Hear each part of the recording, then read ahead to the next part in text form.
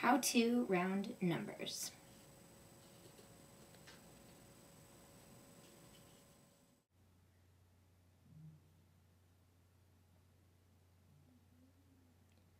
Let's get started with the number 5,428. You can see here that I've underlined each number with its place value.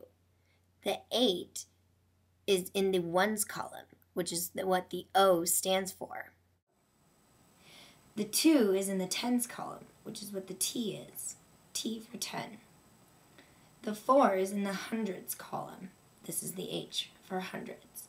And the 5 is in the thousands column. The TH stands for thousand.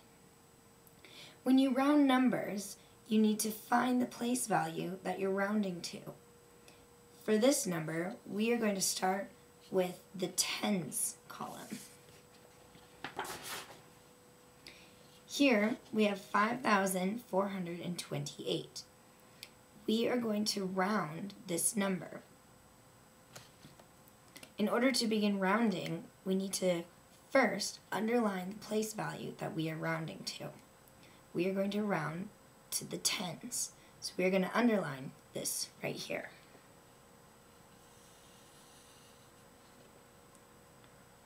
Now we are going to circle the number behind it, which is the 8.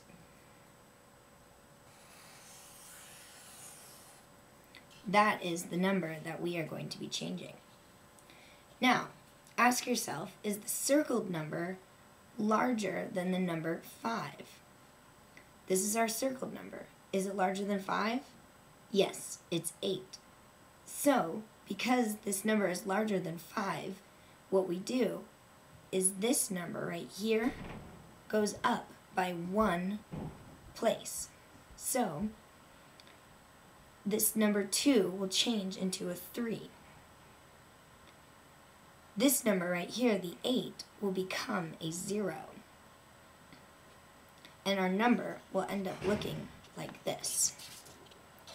5,430. All right, now it's your turn. Try rounding other numbers up and using smaller numbers as well.